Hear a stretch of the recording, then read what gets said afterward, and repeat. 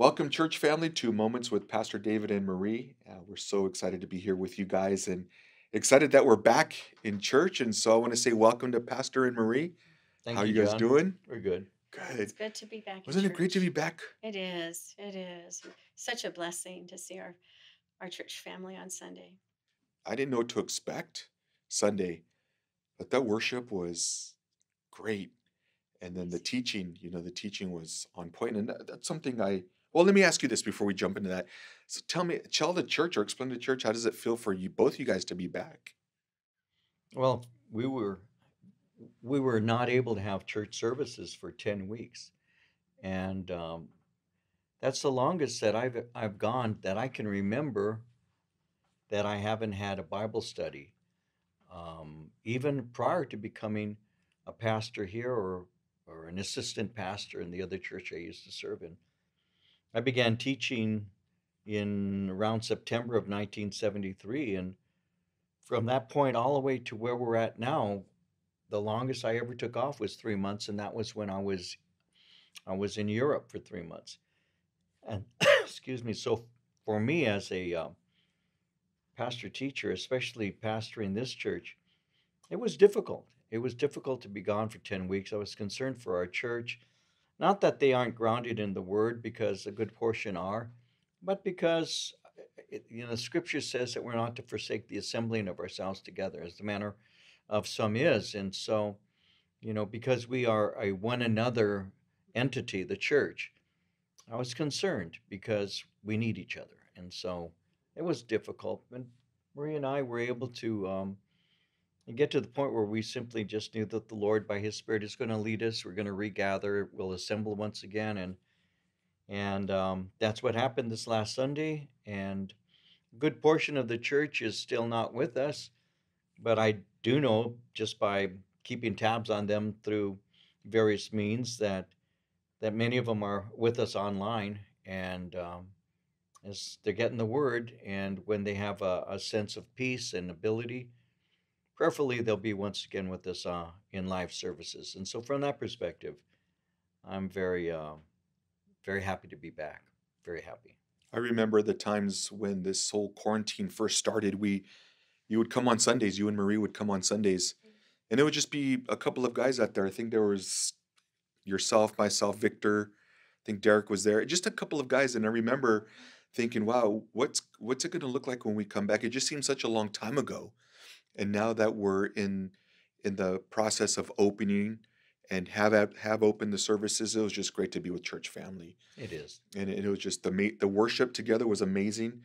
And Pastor, something I was discussing with Livy, uh, for those who don't know, Livy is my wife. Uh, your teachings have been on point. I mean, you've been like, my wife would say, Pastor's on fire today. What's changed?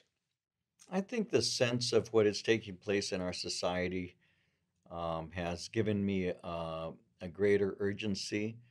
I also believe that based on the fact that I could not see who I was speaking to, I couldn't interrelate with them in a conversational way, which eliminated stories and illustrations and humor. And it just went down, just kind of boiled down to the essentials of what I wanted to teach and the exhortation that is my primary gift. So that's why you would sense that it was a little more direct and on point in that way. Now that we're back together again, I don't want to lose that because I really feel that that was something very valuable. The church benefited from that, and my humor sometimes can get the best of me because I like to tease with my church. That's my personality, but I have to be careful that I remain focused, and especially right now in the conditions that we find ourselves in our nation. I think it's a sober time, and I have to try and remain more sober minded as I teach and bring the word in such a way that is encouraging and instructive. And I would say that that's part of what it was. Yeah, this last Sunday you were actually, it was last night, Wednesday night, as you see that this will be for those who are there Wednesday night. We were speaking about, uh, you know, the taken for granted our relationship with Christ at times, even as we're growing up in the church. So that really spoke to me, kind of to a point where I had to examine my heart even now. What are some of those things that I take for granted? And so just that point was just like, wow, that really spoke to me. And we kind of the staff kind of got spoiled though, because we were able to be, well, we're still able to come, but we were there for you, with you during that time where we were just, when you're recording on Tuesdays and Thursdays, and it's almost like we have Pastor David to ourselves, and we would be, we would go there. But it's good to be back and to be able to be with the church. And so, well, you guys, I wanted to speak a little bit on ministry and marriage. And we had a conversation not too long ago where we were talking about the dangers that can come about when somebody has this desire to serve, who are married and maybe have young children, or who are married and have older children, this desire to have such a strong desire to serve that it really takes away from marriage, family, and children. And I would like to see, what would you both tell that person, the one that's so excited to serve, wants to be at church all the time, and who is married and have young children? Well, there's a lot that I could share about that. Um, Obviously, because Marie and I went through that ourselves, and so I like zeal. I like the idea that somebody has a desire to serve God with all of their heart. And even as Paul said in First Corinthians, he made it clear, he said that those who are married should be as if they are not, for the time is short. So there needs to be a sense of the desperation of the hour, and people need to have heavenly priorities, kingdom priorities, and all of that. But seeing that you are married, he also went on to say that someone who's married has a lot of concerns, because you do. You're concerned for how you may please your wife. You're concerned for how you are raising your children, and you're concerned for things that are domestic. And so to juggle those things, to find a place where you're able to do both, serving God in your fellowship and serving your family, to do both well. And that's a difficult task, because you want to do things by putting your hand to the plow, going straight, doing it with all of your might, and doing it well. At the same time, there are demands your family has that, things that you will never duplicate. You'll never be able to be there for your child's first birthday again or second birthday again. It comes one time in a lifetime, right? And that's where the juggling comes in. Where should I be at this time? I have something to do at church, but I also have something to do with my family. So that's a very difficult thing. So for me as a pastor, and you know this, I have an inclination towards wanting my staff to be fully committed to the task at hand. And I would like them to trust me enough to know that I want to help to protect their family. So I will not necessarily ask you or somebody else to do something if it's going to infringe on your time with your child or your wife. And the only time I want to encourage you to do certain things will be during regular church hours or whatever. But the things that come after that, oh, I'm going to go do a breakfast, or we have a conference, or I'm going to travel to another place for a while. Those are things I'm very restrictive of with my staff now, because I don't want to take you or them from their families, And so for Marie and me, we made our choices, and I did my best to be there for my kids as much as I could in their lifetime. I don't think any of them would complain that I wasn't there enough for them. But there were times when I wish I would have been there, times when David played in a football game and I wasn't able to be there to watch him. The first time he actually was able to suit up and get in a game. I'd gone to every game, and this one game, kids he hadn't played, he was just a young guy, they weren't playing him. The first game that he ever played in, I wasn't there because I took Marie for a weekend to San Luis Obispo. And he called me up, and he was only 14, and he cried on the phone. He said, "Dad, I played and you weren't there." See, so I tried to be there for everything I could, but I wasn't always able to be there. So I'm aware of that, and so I try to be careful with my staff, with you and others who have younger children. Like, I've said this to you. Your baby's going to be your baby for just so long, and then one day, well, the little girl's going to walk in and she's going to say, "Daddy, I met the guy that I really like." Or the little boy's going to walk in and say, "Daddy, I met the girl that I really like." He won't say the guy. I hope not. But I found the one that I care about. That's going to happen. And I don't want to take from you or any of the other staff those moments. But sometimes they are voluntarily given up because you see the greater need. And that's what I see. I see sometimes now, even more so now than before, the greater need. And the greater need very often is making sure that the gospel goes out, that people are cared for, and that we're honorable before the Lord. So it's a matter of learning to juggle priorities. Sometimes your family comes first. Always God is first, but sometimes your family comes before the church needs.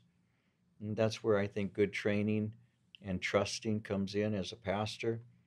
I try to train my staff, my key staff personnel, to be able to carry the load, to share it, so that I can say I'm going to be in Israel for 2 weeks, and I don't have any concern that this church is operating properly, because it is.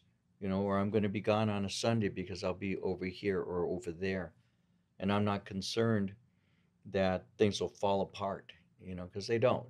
The church belongs to Christ, but I have responsibility to develop organization to make things go as smoothly as possible. That's an administrative thing that I'm supposed to do. And I'm very careful with those things, as you know, because I believe that the larger the church, the more things can go wrong. And so you have to be aware of all of those things. And that's where my training of you guys has come in over time to impart to you that which was imparted to me, so that you're able to carry that load. If I'm not here, the other guys are able to do that. And that's how it works. Marie does the same kind of thing with her women's ministry. And long ago, I remember serving while he was teaching, and I would be in with the babies, or the children, any children that would come to the study. And, it was great training. It's great training. It's great training for us women to get involved in helping out in the church. It was a blessing. It was a blessing.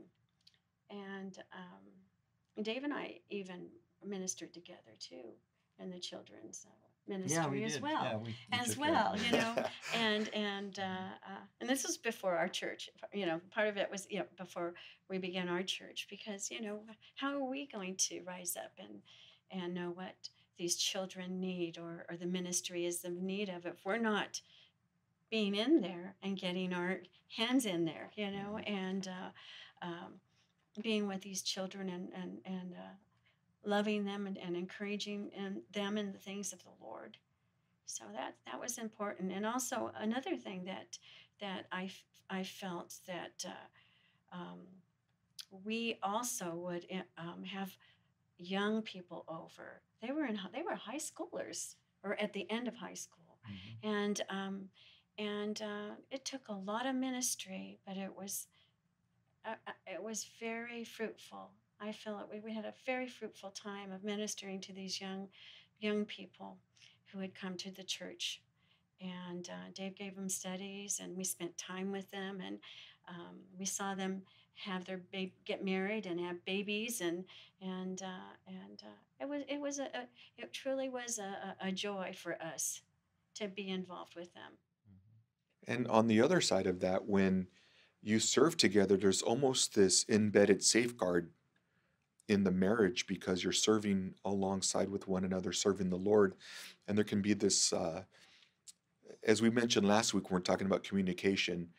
If you're in the Word together and praying together, and Pastor mentioned serving together, then there's fruit in the marriage, and so that's also a benefit of serving together. What happened, John, is when our church began and it started growing, I started seeing the the need, and sometimes receiving opportunities to step out of the four walls of our church to go to some other place and to minister or to learn. And and I began to pray, and Marie and I, we had our small children. They were small, and I began to pray because I felt that the horizons were a lot larger than just the four walls of the church. I needed to step out and do something, and I was given the opportunity, an invitation to go to China to smuggle Bibles. Wow. And so I told Marie that. I said, I've been given the opportunity to go to China. And she said, oh, and I knew she was, Mhm. resistant to the idea because it's an offense that you can be arrested for at that time, probably still is. And and then we had small babies. I forget if we had three or Yes. Yeah.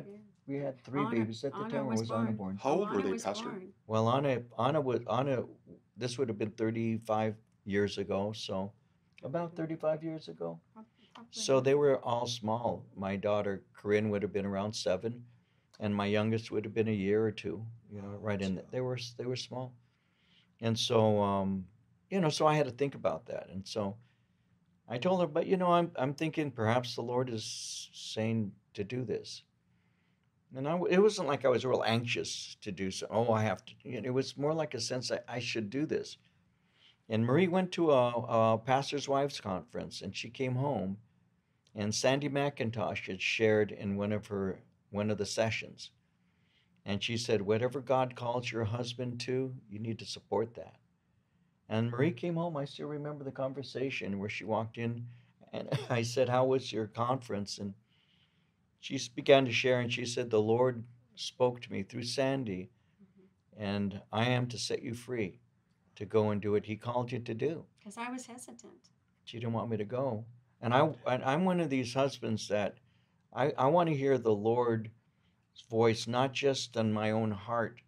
I want it seconded by my wife because she's part of my ministry. And if God's not speaking to her, then I will wait until He does. I don't just go out and tell her, He told me to do this and you're going to follow. I don't do that. I will say to her, and I've been doing it for many years, I'll say, this is what the Spirit seems to be telling me, baby. And so I want you to take it before the Lord. And she has peace, then we can work together. Because if your wife doesn't have peace and a sense of calling to that, there's a good chance she's going to disrupt that. It's going to be a problem. There won't be any fruit. She's going to resist it. And I don't want that in my marriage or in my ministry. And so I told her, I said, the Holy Spirit seems to be uh, provoking me to go. And she came home and she said, the Lord said, whatever God tells you to do, you're to do. And that's how I began to actually step out of the four walls. And I went to China, and then we went to the Philippines and in India, and just different missions and different opportunities began to open up. But it began with prayer, and it began with the Spirit speaking to me and the Spirit speaking to her. And united, we were both willing to pay whatever price was going to be exacted for doing what God said. I didn't want to go somewhere and get arrested or get in some kind of problem or lose my life for that matter and have her live the rest of her life thinking I should have told them what I was feeling. I didn't want that. And the best way for me to prevent that was to tell her, you need to take it before the Lord, and for me to just wait on the Spirit of God. Because Bibles can come to China at different times. I don't have to go right now. I'd have to go with this. I'll go when God says. And so she came home. It just so happened God's timing.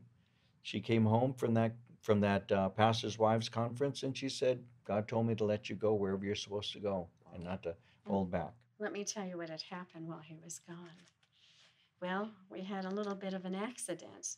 My little daughter, the baby, decided to jump off the couch, and I couldn't get to her in time. And so we had some broken arms, a broken arm. And so that was me on my own. But God had sustained me. David's parents had come over. I remember they came over and watched the rest of the children while I went to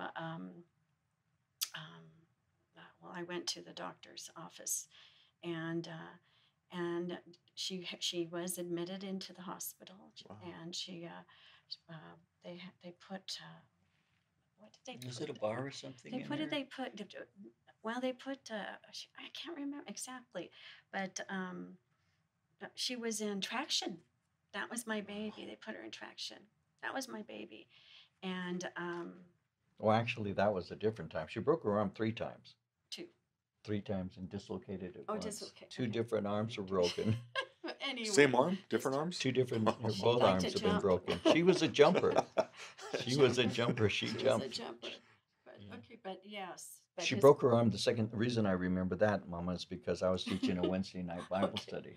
Yes, I that's was true. teaching a Wednesday, That's right. and Marie called me to let me know I'm at the hospital That's right. because Anna broke her arm So again. that, And so I had to leave the Wednesday night that's Bible right. study to Yeah. drive to the hospital. Yes, that And was the baby was in traction with Marie, and Marie was laying on the bed with her. She was a nursing baby.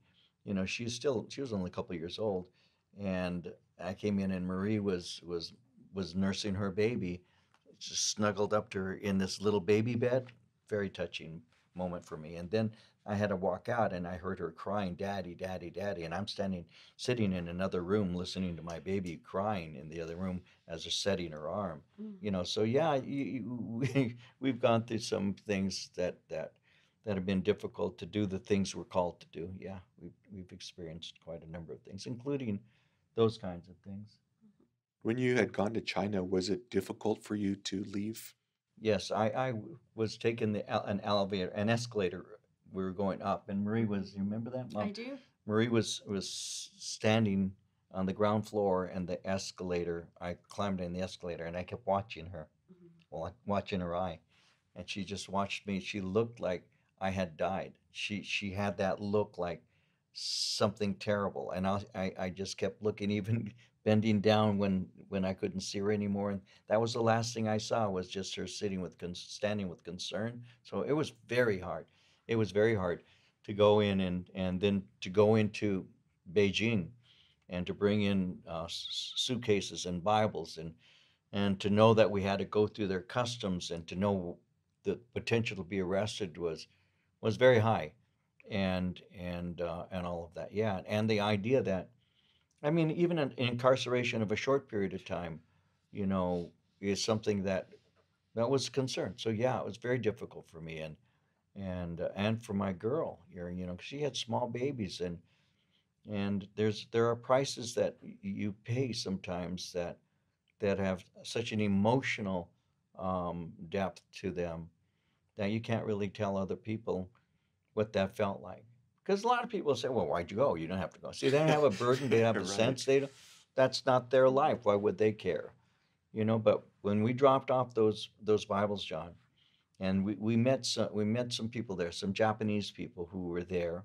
We met them, and they were transporting the Bibles to those who didn't have Bibles, because there were whole churches with hundreds of people with no Bibles.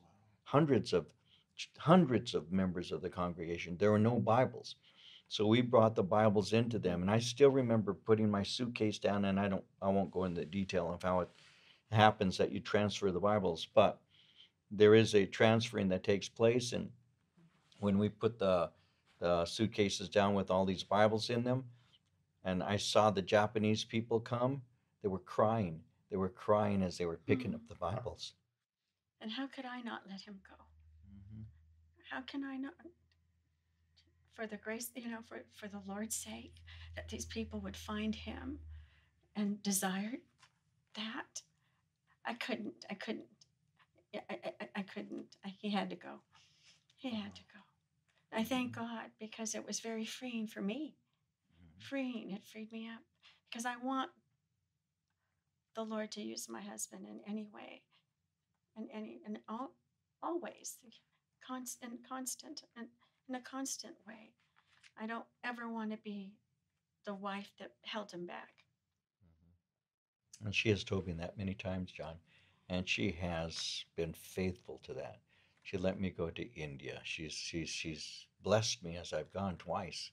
You know, she's never stood in my way. I've been to the Philippines several times to minister. leaving her behind with children, small children, and when God spoke to her heart and said, "You let him be what he's called to be," and well, that's what began to work in me, for me to say, I've done what I'm supposed to be doing. I want to now take care of my wife and my children in a different way, and I actually stopped doing the kinds of things that opportunities were being afforded me to do. I began to say, no, I'm going to concentrate on caring for my family, especially as my children grew older and went through their tumultuous teens and all. I didn't want to leave Marie with the responsibility of caring for children uh, that really required two parents for the teen years, especially.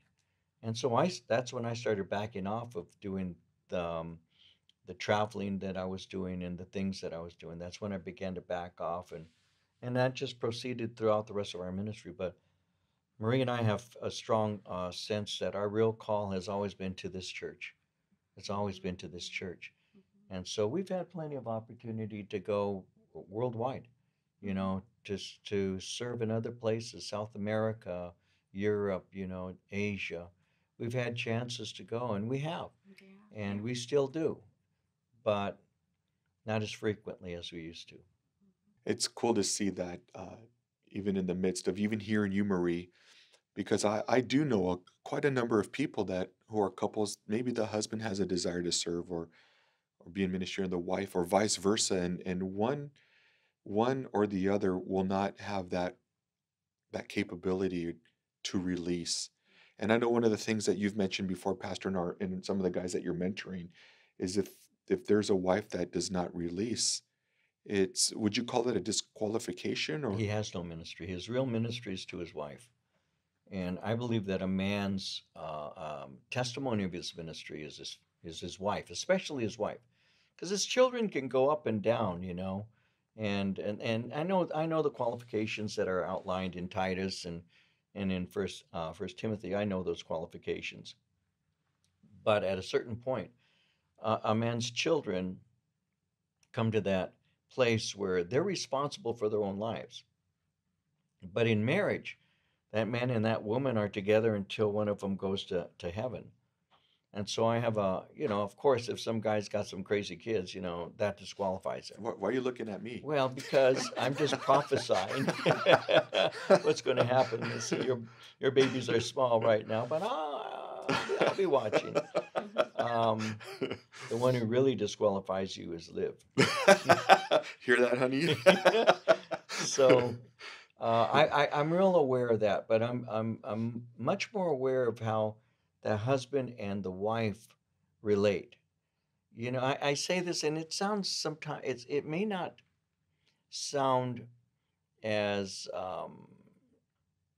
genteel as it should, but I've said this before. Even a dog that is neglected, you can tell. How much more so a wife. I can tell when someone doesn't take care of their animals. But you can also tell when a woman is not cared for. You can tell. Mhm. A woman who is loved by her husband and they have a good relationship, there's a sense that you will have with them. And it's not something they're contriving, because some do. Some put on like, oh, I love this. He's such a hunk and this and that, right? Now that's you can see through that pretty quickly. But it's the normal things that they do. It's just the way they are with one another.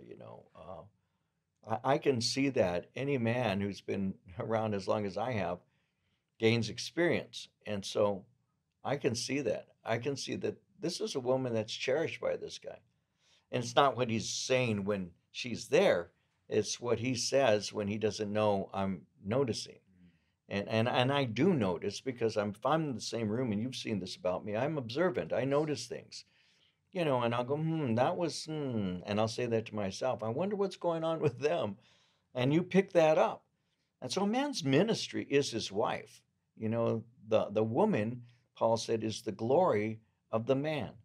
And your real ministry, a man's real ministry, is the wife. And I can see whether she's cherished, nourished, whether she's taught, I can see that. And what kind of spirit does she have? Does she have a kind, loving, gentle. What kind of spirit does this woman have? Because if that man is a man of God, then he's going to have certain qualities that the wife will begin to adjust to, and he's going to have an influence over her. And she may at one time be a little bit headstrong or whatever, and there's nothing wrong with strength. I appreciate and love it. Sarah was a very strong woman in the Old Testament, but her name was originally Sarai, and Sarai means dominator, and we can see what she did, go into my handmaiden, and all of that. So she was a strong woman, but she became Sarah, and the name Sarah means princess. And so what happened? Well, the scripture speaks concerning the relationship, but one of the things about her that I find interesting is that she called him Lord, and she obeyed him. So there was some connection that they had that over time Abraham became that man, that father of many nations. He became that man of God, that this woman eventually grew to, as strong as she grew to respect, to the point where she referred to him as the one who was master in her life. And that, I can almost hear some women right now, I ain't never going to call you I'm not gonna that, But you know what? She wasn't a weak woman. She was a strong woman. And I think a strong woman needs a strong foil, if you will, a strong man, somebody who she can work with and grow with and all. My wife is a very quiet woman. As you've known her, you met her when you were 6. You've known, you've known of Marie and known Marie for a while now. She's not a weak woman. No. She's a very, very sweet woman, but she's not a weak woman. And that strength that she has is not an obnoxious, I have to be honest with that word, arrogant, pushy. It's not that kind of strength. It's a moral strength. She's a good woman. She's a good woman. And you see, and that's real strength. It's not that you do this and you shouldn't do that and I won't. And she's not that woman. I just know that if this does not please her, it's because it's not a good thing. And I know that about her. And so because she's a good person, she influences me for good. It's because if she knows this, if she told me you can't do that like that, yeah, Oh, right. I'd be in trouble. It ain't gonna happen. No, definitely not. I'm an average man. I'm not an unusual man. You're not gonna tell me what I'm gonna do. Not like that. And she knows this. When we got married, she was trying to learn how to show me her concern. So she would speak in a certain way, and we were just married, and I'd say, I already have a mother. I have a mother. I don't need a second one. What I did is I married a woman who's my wife. So we need to learn to communicate so that I don't feel dominated by you or pushed around by you. That's not going to happen. And that's how she and I were.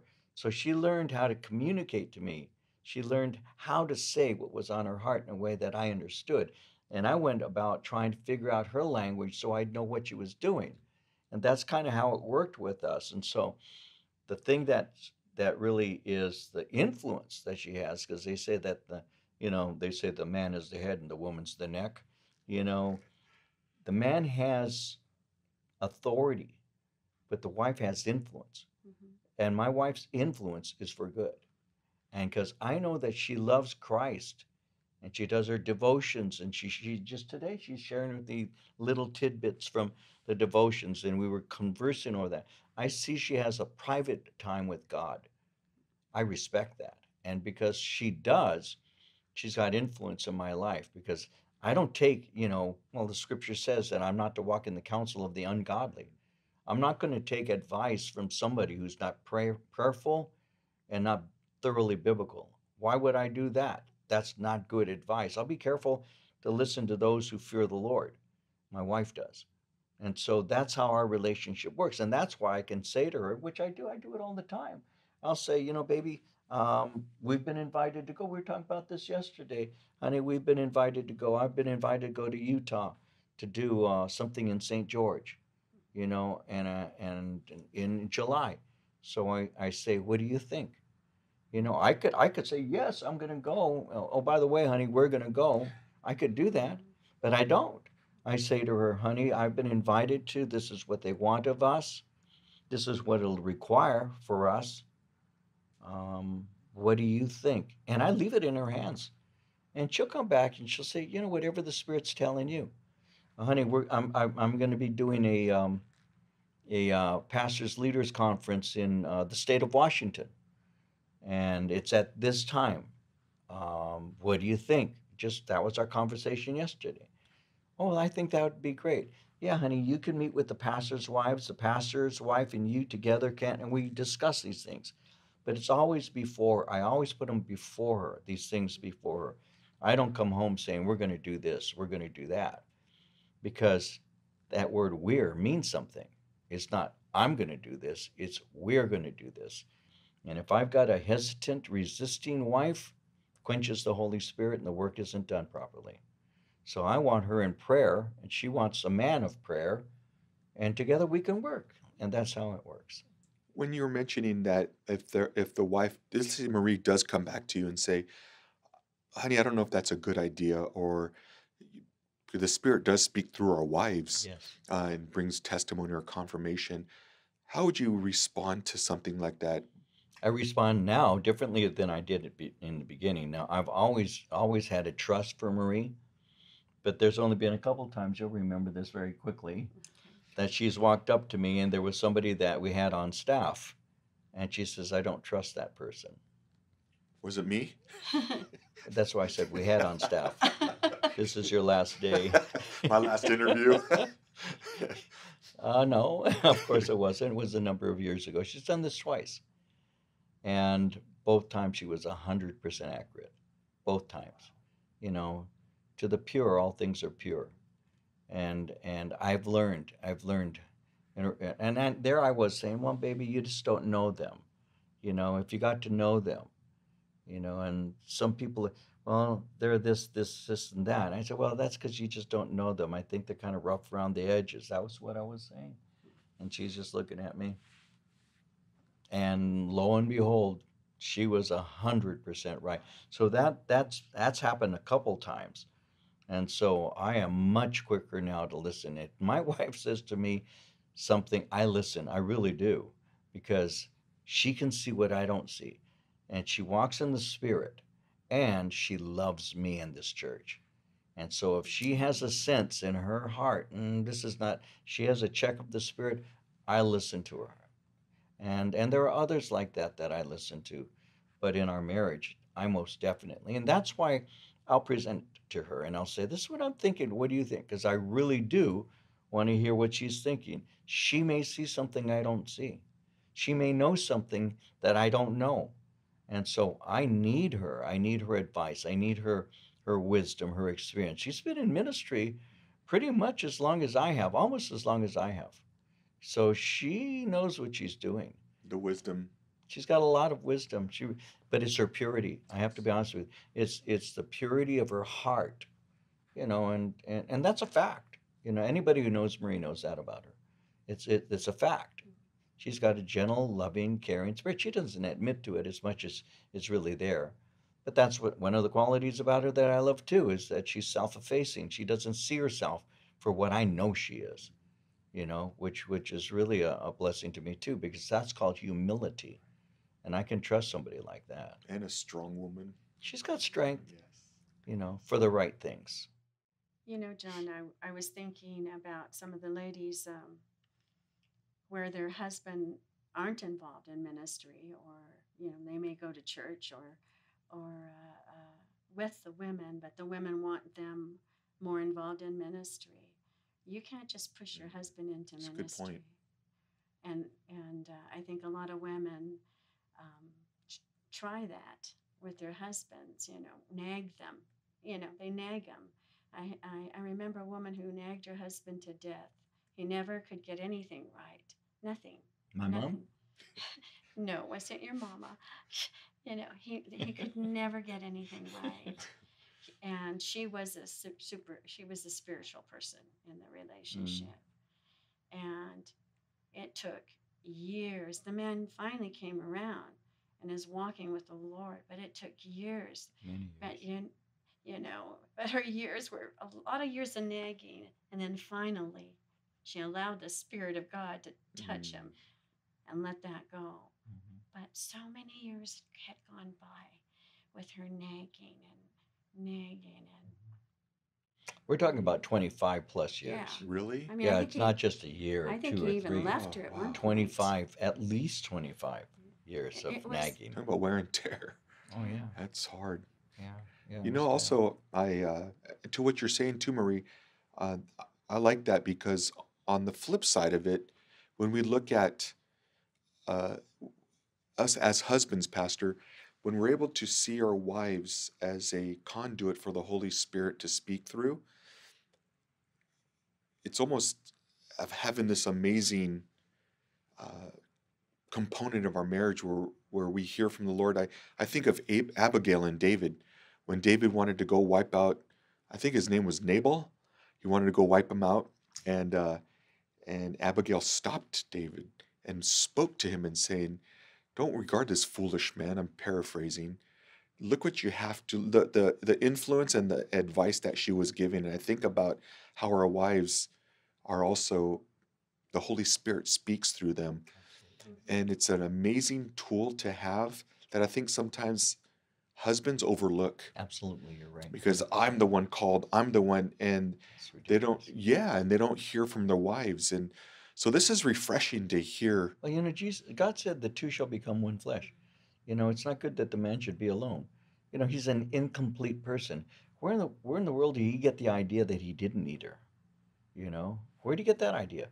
I mean, God said, I'm bringing you this woman to complete you, Mm, and now you're disregarding the things that I brought her to help you to see? It doesn't make sense to me. And when you begin to value your wife in that capacity, when you realize that there are components she has that you don't have, and it makes you a better person, a whole person, you're very unwise if you don't listen to your wife. Now, ultimately, I have to take the responsibility for the decisions that are made. I stand before the Lord in that capacity. But my wife, she has to be aware of that. That the way that Eve influenced Adam for the wrong. Well, wives need to remember they have the capacity to do that too. And I can be influenced by desiring to be with her more than anything else to the degree that I may not hear what the Spirit is saying I mm, need to do. So that's why prayer and the word and fellowship and all of that, that's why that's all so very important. Because if you don't have those things, you're left to your own devices. You're going to do the things that you feel good about right now. And you're not going to realize that had we been in the Word, had we been seeking God, had we asked for some advice, because some of these decisions are critical, we wouldn't have made some bad decisions. And over the years, I'm not, you're growing to know this. You've been on staff for a while now. I'm not one of these pastors that make snap decisions. I don't just go, yeah, we're going to do that because the Spirit says. I'm not that guy. I'm the one who has to think it through and weigh it through and wait, and sometimes for a long time until I have a sense this is the right thing. And a lot of times, what happens is the Spirit just begins unfolding things very slowly, and they're naturally forming and shaping because He had said to me, stay out of it. And I didn't realize that. In my hesitance, I'm actually waiting on Him while He's doing what He needs to do. God forms Adam out of the dust, but He's there, a lifeless thing, until He breathes into it life. And there are things He was forming before the life was seen. And I think that sometimes God will do works in us like that, a forming process. We're not sure we don't know what's going on until He breathes His life into it. Then you see it, oh, it became a living whatever, and so there are times that I have to wait on the Lord while He's forming, but He can use my wife as the breath that mm. animates those things. And I'll say, that's what it is. And that's what God wanted. And oh, now I see how this all ties together. And like Jesus once said, He said, the things that I'm doing right now, you don't understand, but you will later. That's where patience and waiting on the Lord really shows itself for what it is. And in marriage, God may have put on some man's heart a call into ministry, but until God puts that call in the heart of the wife, the man's going to have a lot of problems until she really sees it. And what he has to do is he has to prove to her through his own personal ministry to her that he's a called man. If you can teach your wife, you can teach anybody. That's the truth. If I can teach my wife, I can sit down with this woman and I can say, "Thus saith the Lord." And isn't that what Paul says in Ephesians 5 when he says we wash them with the water of the word? I have to have a prophetic mantle in my woman's life. She needs to see me in a prophetic way. And Marie does. I mean, she does. She'll say, God was speaking. God moved. She says things like that to me, and that's what I want. I want her to see me as more than the breadwinner. Any man can be a breadwinner. I want her to see me as a man of God, a man who hears from God, because she can trust that kind of man. And we are to be encouragers to our husbands, not pull them down. I mean, there's plenty of women that all they do is complain about their husbands. They never do enough for the women. I've heard many complaints over the years, and I've had to tell these women, you need to go to prayer, and you never mind about your husband. Take care of yourself regarding your walk with the Lord and how you speak to him, and uh, you change your attitude, and you ask God to bless your husband, and what can you do for him? How can you minister to him? Because he may not be getting the attention that he should from you, and so we have to be mindful of one another and loving of one another, and take care of each other, and encourage one another. Every man needs encouragement through their husband. I mean, through their husband. Excuse Well, I me. don't. By their John wife. Excuse me. My goodness. Well. Yeah. Bill needs to be encouraged. As well. And that speaks of the completeness of one to the other. They make each other Absolutely, whole. Absolutely. And so, Yeah, if you get to know your wife and what is pleasing to her, and it ultimately pleases you too. A man is a fool who doesn't understand that. When my wife is happy, and it's not that the house revolves around her happiness, that happy wife, happy life, that's a joke. But when you've got a wife who knows she's loved, and a husband knows he's respected, because I need to be respected much more than be told I love you. I need to know that that this woman, my wife, that she respects me. And that's why Paul used that word. He said that the husband is to love the wife, but he says, and wives, respect your husband. Why do you say that?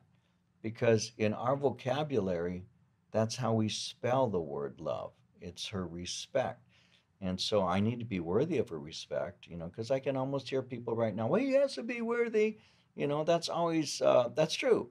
I should be a man who is worthy of respect. But God doesn't command the wife to wait until he's worthy. That's right. God commands her to respect him.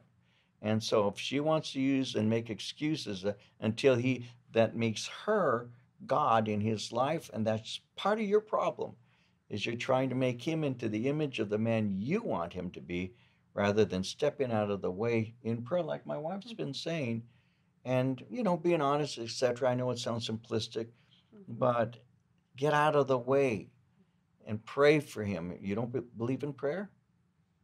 I do. Pray for him. God, touch my husband's life. Or Father, touch my wife. I've done all that I know to do. I don't know what else to do. I sense such a burden. I want to serve you. She doesn't want to set me free. God, help me. You take it to the Lord. And there are things that happen. I had a woman approach me years ago now, after we had a men's retreat. And she approached me and she said to me, Pastor, I need prayer. And I said, for what? She said, my husband wants to serve the Lord more. And me, I've been quenching the spirit in his life. She says, I want him home more. I want him with me more. And I said, have you ever prayed for a godly husband? Yeah, well, maybe this is the answer to prayer. You need to be aware of that. Because Marie and I, we've been around for a while now. We've seen men who started out well, who wanted to be used by the Lord, who had a wife who said, "No, you stay home. No, you're neglecting us, or I need to go out and have my girl time, or whatever." And some of those marriages didn't make it. That's right. Some of them didn't make it. There are a lot of reasons why, but that was part of it. He wanted to pursue the Lord, and she didn't want to. Not to the degree he did. It's okay to go to church every other week. We ought to go off, the kids are in soccer, or they're playing baseball, or they're doing this or that. And I've seen that over the years, John. I've seen it where the husband and the wife's priorities are not Christ centered, so other things take the place of that. And so they don't pray for each other, they don't read, they don't serve, they don't do any of that. And then they come up and they tell us, oh, we're getting a divorce. And a lot of that is just simply because they didn't do the basics. You know, they didn't.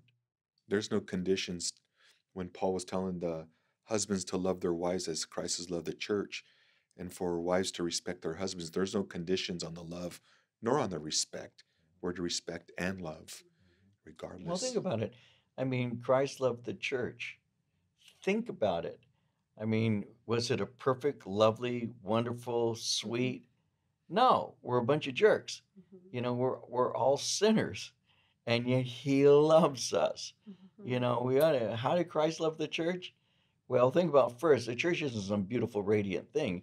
We're being purified by the blood of Christ and sanctified by His Spirit and His Word. But He loved us. And so He has plans for us, and He's going to make us into that beautiful, radiant bride through His Spirit and Word and all of that. But if you loved me, and knowing that when I was first saved, that I had a journey that was going to be very could be trying to Him, if you will, yet He loved me, who am I to say my wife is not perfect, therefore, Hmm. when she becomes perfect, then I'll love her? No, that's not how Christ loved the church, you know. Ah, that's so true. We put conditions on it, I love and it. I love yeah, that what you say. yeah, In that's spite of, good. He loves us in spite of ourselves. Yes, because if I should be cast out a long time ago. If you put conditions on how He loved me, then why should I not love my wife the same way? Exactly. Right. So, Very convicting. yes, and sobering. It's It's, sobering. it's just true. And so we're to love our wives, and wives were to love the husbands. And so, well, you guys, it looks like that's our time for That went quick, huh? that went Went quick. real Went quick. really quick. That was a good time. Anything you'd like to say to our church as we close? Well, can't wait to see you on, let's see, what is today? Friday. Friday. Friday. Okay, so Sunday's coming. So looking forward to seeing you on Sunday. We love you and looking to see your beautiful faces. Yeah, I'm looking forward to Sunday. We're going to be looking at continuing our study, picking up and continuing our study in Second Corinthians. It's going to be, I think it's a good study. I was edified as I was preparing it, so prayerfully our church will be. We had a good turnout this last Sunday, that our very first Sunday that we got together. Um, the numbers of people who showed up surprised me. To be honest with you, I was expecting something entirely different, and so it was good to see so many people, and the joy that many had, especially my first service people. You second service people, they're kind of bummers, but the first service people are a lot of fun. And but our Wednesday night, we returned to our Wednesday night last night, and or on Wednesday night, and it was a blessing to Yes. once again to be able to gather. Worship has been so edifying, John, It has been. and with the release of our new it is he is worthy Yes. CD. I mean, it's sold out, and we've had to order more. And somebody was writing how they listened to the CD 3 times in one day already. They were so blessed by it. Yes.